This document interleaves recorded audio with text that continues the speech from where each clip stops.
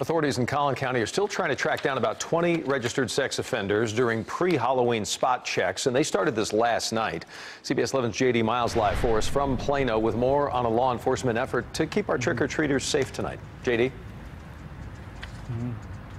Doug, using the DPS app, which has a map of all registered sex offenders, we found 10 within a mile of this West Plano neighborhood. Now, they are not allowed by law to pass out candy, but authorities are taking no chances.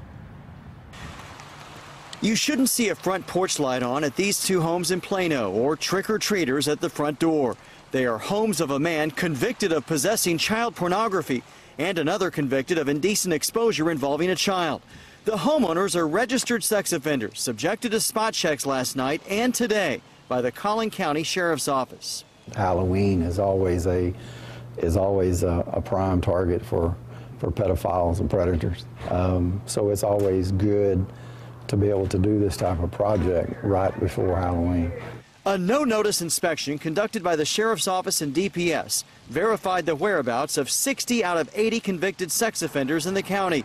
The Sheriff's Office hopes to locate the other 20 by the time trick-or-treaters are hitting the streets. It's always a good idea to know where some of these people are at. And that's what's part of this process, to verify that they're where they say they're supposed to be.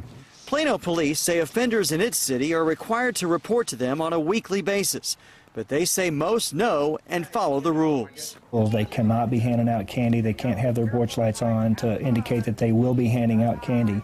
And in past history, we've not had any issues with that. And some cities actually require sex offenders to post signs in their yard. Texas is one of only 5 states with no candy laws aimed at preventing interaction between kids and sex offenders on Halloween. Live in Plano, J.D. Miles, CBS 11 News. J.D., thank you.